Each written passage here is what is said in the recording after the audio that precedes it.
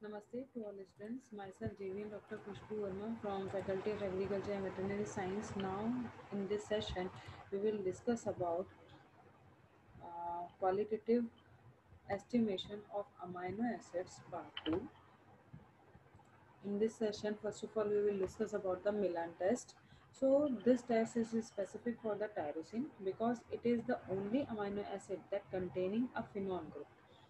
Phenol group, a hydroxyl group attached to the benzene ring, and this is the structure of tyrosine, and this is the result for the Milan's. If tyrosine will be presented, so this color of solution will be come out. The phenol group of the tyrosine is first nitrated by nitric acid in the test solution, and then nitrated tyrosine complex mercury ions in the solution to form a brick red. Appearance of red color is positive test. All phenols give positive results in the Milan test. Next one is the Sakaguchi test, detection of amino acids containing guanidinium group. In other words, it is a test for arginine.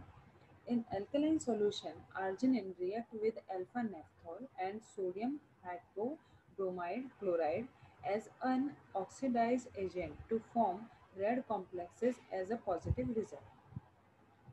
This is the complex which is responsible for the giving positive test, and these are the results. If glycine, it will show this color, but arginine will give this color. Next one is the lead sulfide test. This test specific for SH means sulfhydryl group, and containing which is containing amino acids means cysteine. Sulfur in cysteine is converted to sodium sulfide by boiling with 40% NaOH. The Na2S can be detected by the precipitation of PBS from an alkaline solution. When adding lead acetate, here you can simply see that if we boil cysteine with NaOH, then it will give Na2S. This Na2S will react with the lead acetate and then give PBS, and this PBS basically give the positive results. So this is the sum up of this session, and this session is powered by digital version 2.0 JT Vidyapeeth, Women's University Jaipur. If you have any query, then mention in the comment box. I will resolve it. Thank you.